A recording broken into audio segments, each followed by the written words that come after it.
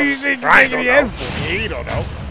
Alright, so boom, we get Lucina. Because think about it, if it was in this game, you know that shit would have wound up in a World of Light. Oh, absolutely. You're right. And I finished World of Light over quarantine. But yeah, no, I didn't. I finished it before quarantine. But yeah, you're right about that. But instead of like poking device, they have like just invisible spirits. Okay. Yeah. So PkChris, he just took it over John Numbers Me Sword Fighter, but now he has to face against the Sword Fighter. Yeah. That's going to be Mr. E rocking the Lucina. A lot of faster disjoints. Oh yeah. Ooh. But at the same time, so like Lucina's. If you were to compare Lucina, should I compare Lucina to a Me Sword Fighter? No.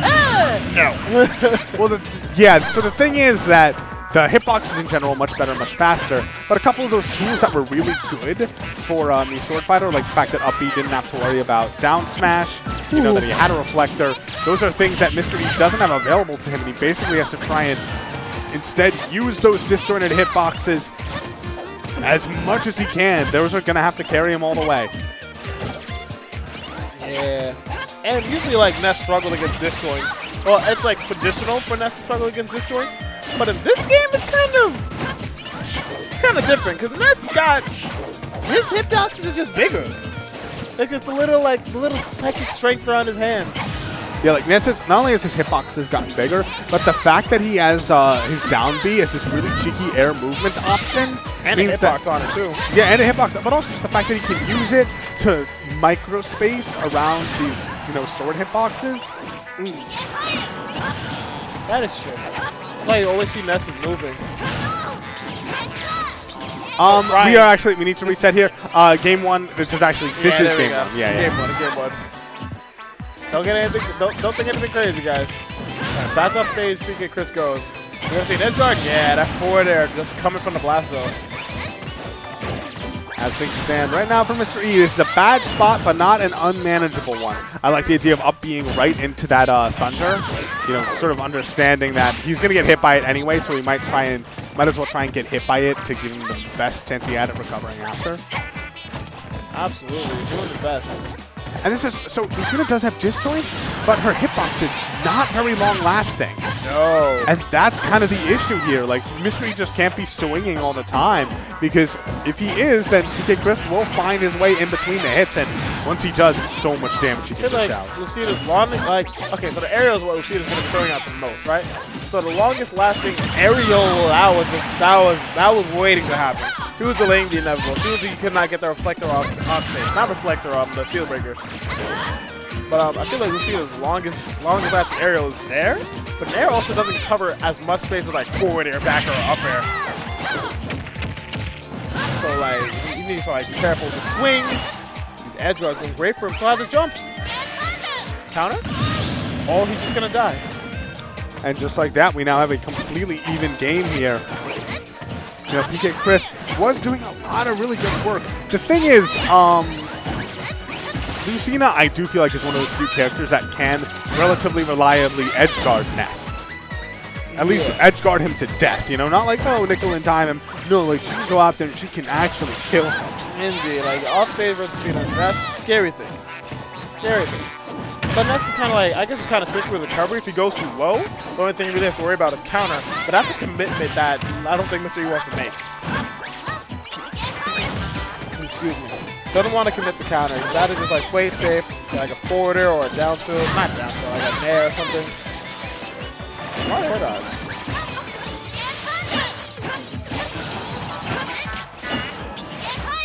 He's at 114%. He's at death percent to a lot of things that Ness can do. Woo! Trying to go for the pressure. What a good parry. Getting him out of the corner, but in just one moment, he's right back there again. No jump. He's forced to... Ooh, the beautiful delay. Yeah. Okay. Ledge attack, guys. If Ness is, and I also saw Numbers, and Numbers knows this was I know he knows it was a mistake, but ledge attack has full invincibility until the hitbox comes out. So if Ness is just charging a smash attack in your face like that, just hit the A button. Hit that A button, man. Hit the A button. Just do it. It's not that hard. But then again, I've been in that situation too. No, because once you initiate the hit, No, once you press A, you get invincibility from whatever ledge option you pick. Yeah. Well, from the get-up attack, you get invincibility. Yeah, you get invincibility. No, even if he drops down, as soon as he hits A, he would, because he neutral get-upped into it. Not falling up here, big damage. Trying to get to there, but it's not on the mark. Okay. So Mystery had such a better start in this game than in the last game. Oh, that was I feel like he could have F-smashed that.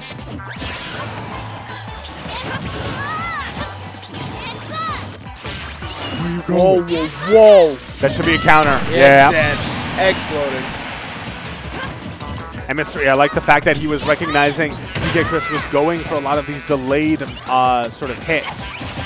Or, you know, like the delayed recoveries. And so instead he takes his time and just waits to react. And, well, I mean, once you counter, Ness up B, it's just, he explodes at like 0. It's kind of like a subtext bomb.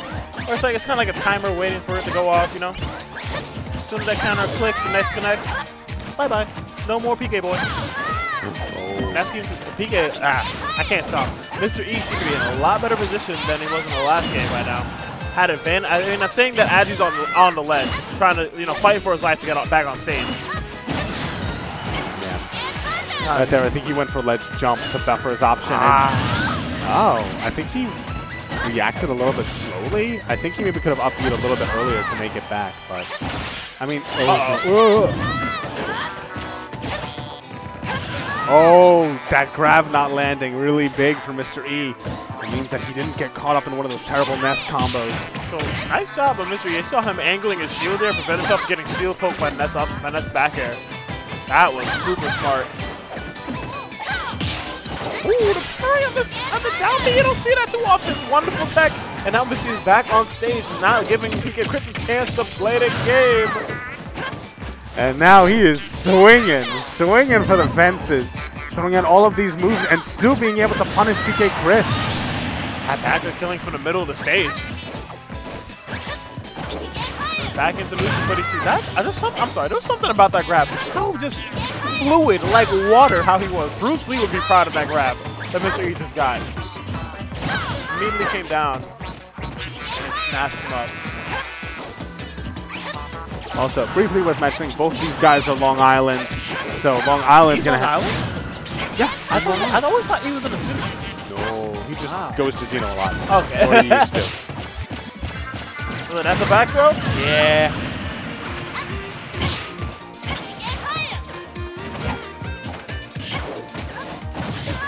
Okay. Tried to get some magnet cheese to get back on the ledge, but he's not letting him get by. So I feel like he knows that PkChris is going to jump off the ledge every single time, but he just doesn't know, like, what is he going to come up with. Like, is he going to come up with a forward air, a magnet, double jump PK fire? Like, what option do I cover? Like, there's so many things Ness can do to get away from this sword scot-free. That was smart. Oh, this could be really big here. Recover once again at the ledge. Actually goes for the trump. It's not enough to actually do the deed though. And a forward air keeping him off of him. PkChris though forced to recover once again. There's the delayed air dodge, but look at this. He's still trapped in the corner, still struggling to land. Mr. E throwing out each one of these hits would be so devastating. Probably would mean death if they connect, but PkChris is keeping himself alive, even if by only a thread. Indeed, he's doing the deed. Oh man, another forward air, not enough to actually kill. But, oh, he's forced to recover low. Mr. E maybe could have gone for a counter, but instead wants to play it safe. Up throw not going to kill just yet, but... A little more % on that. And there it is, finally. PkChris not finding a spot to land there. I won.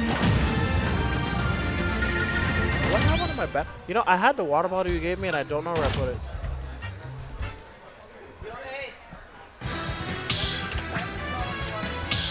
All right, we now have things tied up 1-1 between these two players.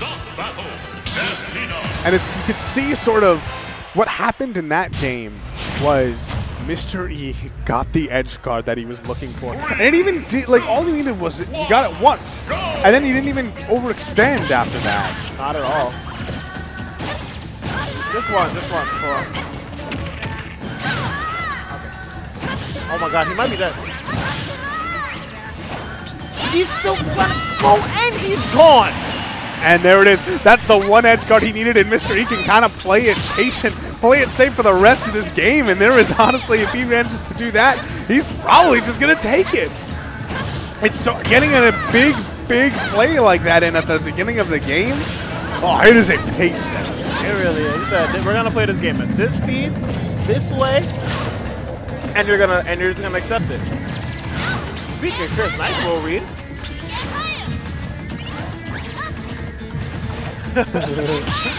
He's not gonna push his advantage any longer. I mean, he didn't need to. Oh, he dead?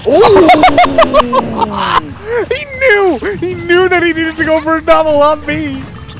And that is experience. Who's in Grand Squid? That is experience. Nice edge guard. Chris putting something on the board now. But this is a complete, clean stock lead for Mr. E. I mean, you say that, but it's like, okay, I understand, like, you know, the air dodge mix-ups right there, but why doesn't he just down throw get the confirmed damage? Does he have confirmed damage against Lucina, though, on those sense? Down throw fair? I'm pretty sure that doesn't work on everybody. It might be something worth checking. I know that, like, they can, I think it kind of can be inconsistent. I gotta ask for that after the set.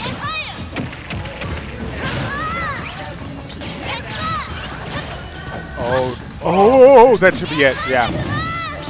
The same thing we saw last time. Oh my god, that was such a dominating game. You'll never defeat me. Yeah, that's what there is. True. I've been lied to by myself. Yeah.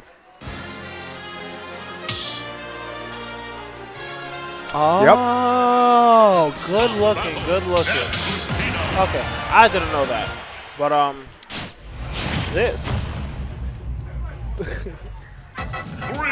Y'all gotta pick the music when you go to a battle. You gotta hold these stages. Cause I'm getting this and I'm upset. What? Do you not like this music? It's just that, it's not that I don't like the music, it's just that when there's better songs available, especially in this tense situation, go for it, you know what I mean? Like how Chris is going for the edge guard, they gotta go for the good tunes.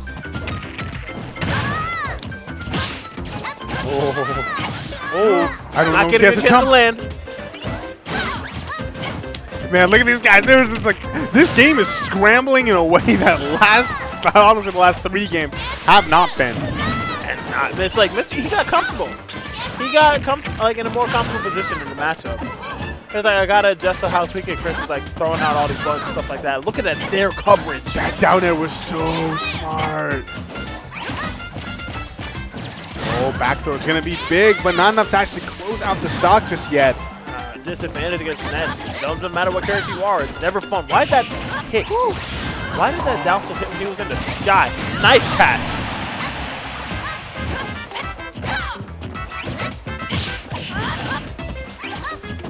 Man, look at this. As things stand now, Mr. E needs to find a way to end the stock. He does. That's side speed. Sheesh.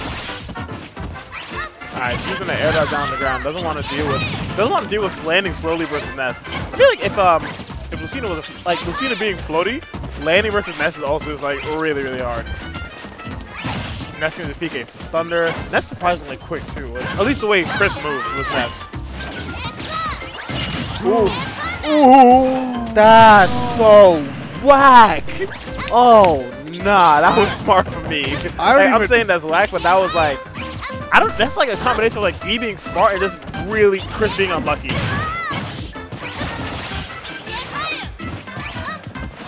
And with that stock lead, Mr. E playing a lot more patiently, landing on these platforms.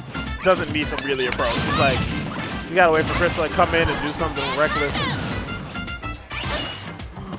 I like that. That was wow.